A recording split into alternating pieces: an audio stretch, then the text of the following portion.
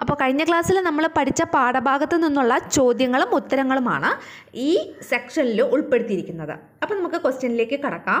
Have you notice the bottle and it stopper used to store acid in the laboratory. നമ്മുടെ ലബോറട്ടറിയിലൊക്കെ acid store ചെയ്യാൻ വേണ്ടി ഉപയോഗിക്കുന്ന ബോട്ടിലിനെയും അതിൻ്റെ സ്റ്റോപ്പറിനെയും നിങ്ങൾ ശ്രദ്ധിച്ചിട്ടുണ്ടോ?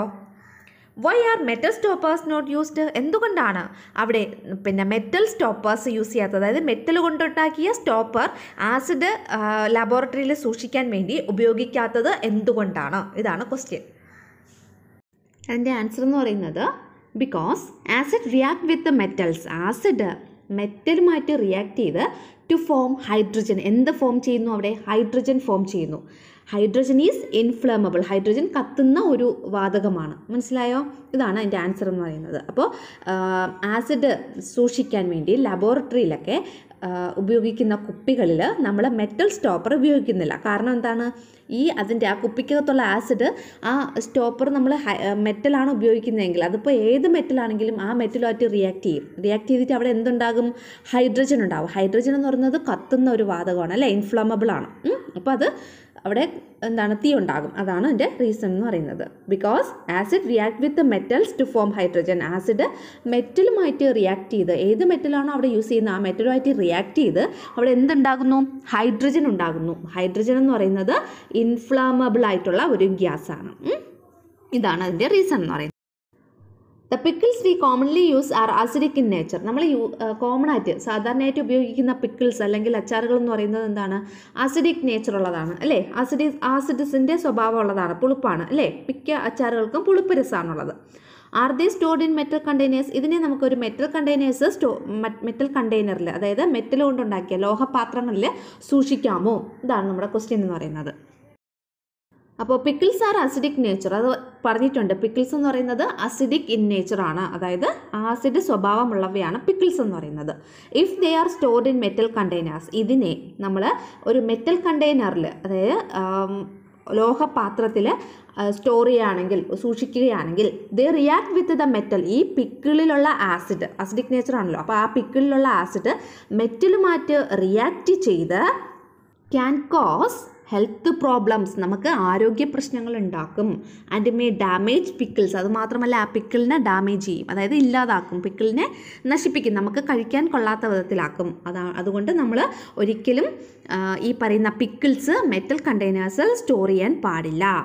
മനസ്സിലായോ? Pickles R acidic in nature. Pickles acid സ്വഭാവമുള്ളവയാണ്. If they are stored in metal containers they are react with the metal can cos health problems and may damage pickles. അതായത് ഇത് മെറ്റലുമായിട്ട് റിയാക്ട് ചെയ്ത്, പിക്കിളിൻ്റെ അകത്തുള്ള ആസിഡ് മെറ്റലുമായിട്ട് റിയാക്ട് ചെയ്ത് നമുക്ക് health problems ഉണ്ടാക്കും. മാത്രമല്ല ആ പിക്കിളിനെ damage ചെയ്യുകയും ചെയ്യും, അല്ലേ? ഡാമേജ് ചെയ്യും.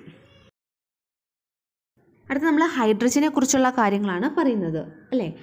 What was the meaning of the word hydrogen? Hydrogen എന്ന ആ വാക്കിൻ്റെ അർത്ഥം എന്താണ്? എന്താണ് ഹൈഡ്രജൻ എന്നാണ് ആ വാക്കിൻ്റെ അർത്ഥം?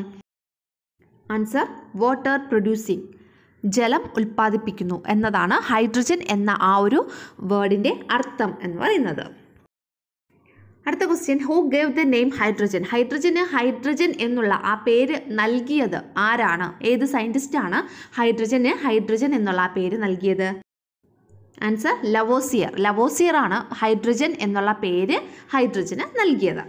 അടുത്ത question, who identified the gas hydrogen for the first time? Hydrogen എന്ന ഒരു ഗ്യാസിനെ ആദ്യമായി തിരിച്ചറിഞ്ഞത് ആരാണ്?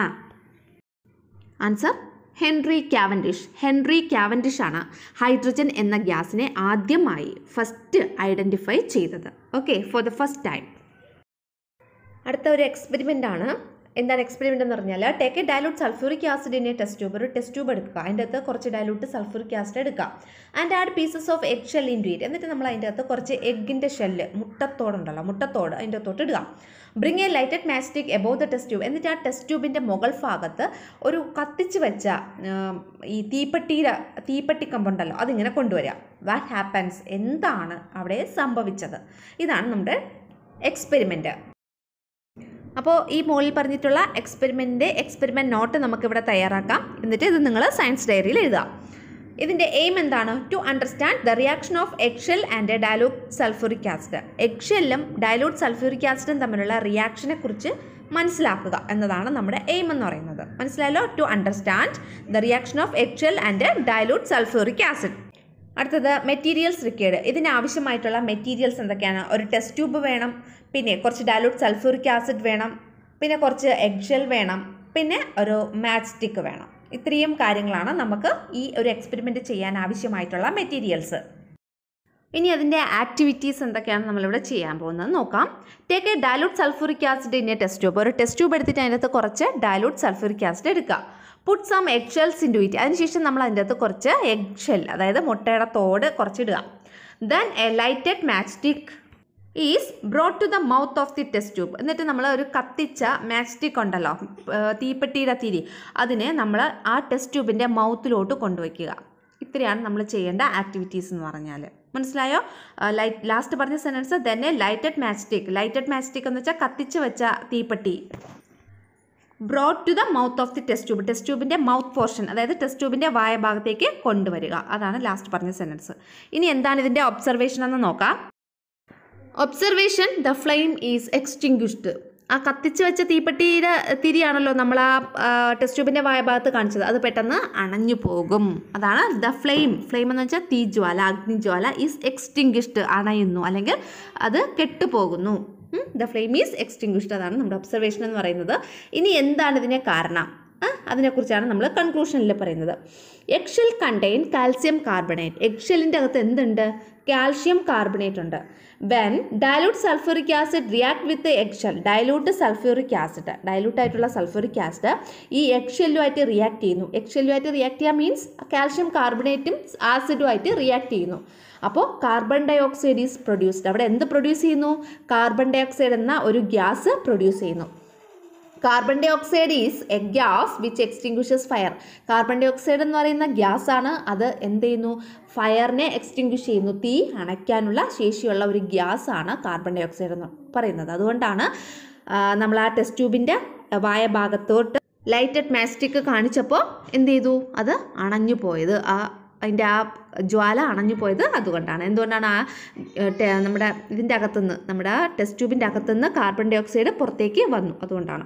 ഓക്കെ, ഇനി നമ്മൾ ഈ എഗ് ഷെല്ലിന് പകരം ചോക്കും മാർബിൾ പീസും വെച്ചിട്ട് സെയിം എക്സ്പെരിമെൻറ്റ് റിപ്പീറ്റ് ചെയ്ത് നോക്കാനും അതിൻ്റെ കാര്യങ്ങളൊക്കെ നമ്മൾ സയൻസ് ഡയറിയിൽ എഴുതാനും പറഞ്ഞിട്ടുണ്ട്.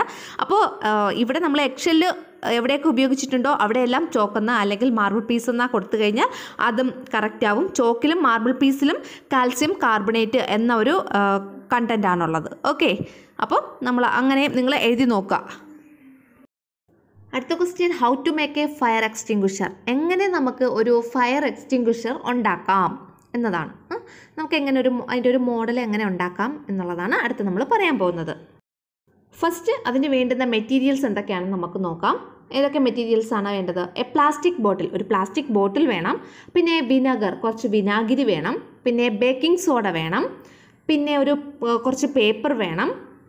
പിന്നെ ഒരു ക്യാൻഡിൽ, കത്തിച്ച ഒരു ക്യാൻഡിലും വേണം. ഇത്രയും കാര്യങ്ങളാണ് നമുക്ക് വേണ്ടത്. അല്ലെങ്കിൽ നമുക്ക് ക്യാൻഡിലിന് പകരം ഒരു ലൈറ്റഡ് മാച്ച് സ്റ്റിക്ക് ആയാലും മതി. എന്തെങ്കിലും കത്തിച്ച് വയ്ക്കുന്ന എന്തെങ്കിലും ഒരു സാധനവും കൂടി വേണം. ഇത്രയാണ് നമുക്ക് വേണ്ട സാധനങ്ങളെന്ന്. ഇനി നമുക്ക് എങ്ങനെ ഇത് ഉണ്ടാക്കാമെന്ന് നോക്കാം. Fix A tube air tight in the cap of the plastic bottle. നമ്മുടെ പ്ലാസ്റ്റിക് ബോട്ടിലില്ലേ അതിൻ്റെ അകത്ത് ഒരു ട്യൂബ് ഫിക്സ് ചെയ്യുക.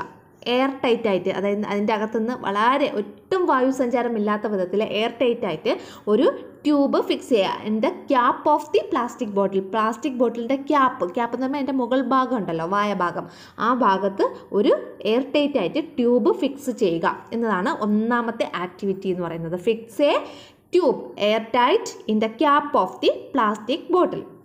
Then fill vinegar up to half of the bottle. അതിനുശേഷം ആ ബോട്ടിലിൻ്റെ ഒരു പകുതി ഭാഗം വരെ വിനാഗിരി ഫില്ല് ചെയ്യുക. Pack some baking soda in a paper and suspend it from the tube above the level of vinegar. അതായത് എന്നിട്ട് നമ്മൾ ഒരു പേപ്പർ എടുത്തിട്ട് അതിനകത്ത് കുറച്ച് ബേക്കിംഗ് സോഡ പാക്ക് ചെയ്യുക. ബേക്കിംഗ് സോഡ ആ പേപ്പറിൽ പാക്ക് ചെയ്തതിന് ശേഷം ആൻഡ് സസ്പെൻഡ് ഇറ്റ്. സസ്പെൻഡ് ചെയ്യാന്ന് വെച്ചാൽ എന്താണ്? തൂക്കി നിർത്തുക എന്നുള്ള മീനിങ് ആണ് ഇവിടുത്തെ മീനിങ് കേട്ടോ. തൂക്കി നിർത്തണം. എവിടുന്ന? From the tube. ആ ട്യൂബിൽ നിന്ന് നമ്മുടെ ഈ ബേക്കിംഗ് സോഡ പാക്ക് ചെയ്തില്ലേ അതിനെ നമ്മൾ സസ്പെൻഡ് ചെയ്യുക എന്ന് വെച്ചാൽ തൂക്കി നിർത്തണം. എവിടം വരെ? Above the level of vinegar. Vinegar എത്ര ലെവലാണോ അതിൻ്റെ തൊട്ട് മുകൾ ഭാഗം വരെ. ആ കുപ്പിയിൽ ഏത് ഭാഗം വരെയാണോ വിനാഗിരി ഒഴിച്ചേക്കുന്നത് അതിൻ്റെ തൊട്ട് മുകൾ ഭാഗം വരെയാണ് ഈ ബേക്കിംഗ് സോഡ നമ്മൾ തൂക്കി നിർത്താനുള്ളത്. മനസ്സിലായോ? കണ്ടോ, ഈ ഫിഗറിൽ കണ്ടാൽ നിങ്ങൾക്ക് ആ ഒരു സെൻറ്റൻസ് കുറച്ചുകൂടെ മനസ്സിലാവും. ഫിഗറിൽ കണ്ടോ, ആ ബേക്കിംഗ് സോഡ ഒരു പേപ്പറിൽ കെട്ടിയിട്ട് തൂക്കിയിട്ടേക്കുന്നത് കണ്ടോ, ആ ട്യൂബിൻ്റെ അടിഭാഗത്ത് ഒരു കെട്ട് കെട്ടിയിട്ട് അത് ആ വിനാഗർ എവിടം വരെയാണോ ആ ബോട്ടിൽ ഒഴിച്ചേക്കുന്നത് അതിൻ്റെ തൊട്ട് മുകൾ ഭാഗത്ത് എത്തത്തക്ക വിധത്തിലാണ് കെട്ടിയിട്ടിരിക്കുന്നത്. മനസ്സിലായല്ലോ? അടുത്ത സെൻറ്റൻസ് നമുക്ക് നോക്കാം. അടുത്തത് ക്ലോസ് ദ ബോട്ടിൽ പ്രോപ്പർലി. അതിനുശേഷം നമ്മൾ ആ ബോട്ടിൽ നല്ല കറക്റ്റായിട്ട് പ്രോപ്പറായിട്ട് അടയ്ക്കുക, ക്ലോസ് ചെയ്യുക. അതിനുശേഷം ഷേക്ക് ദ ബോട്ടിൽ തോറോലി. ആ ബോട്ടിലിനെ എടുത്ത് വെച്ച് നന്നായിട്ട് തോറോലി എന്ന് വെച്ചാൽ കണ്ടിന്യൂസ് ആയിട്ട് ബോട്ടിലിനെ കുലുക്കുക, ഷേക്ക് ചെയ്യുക.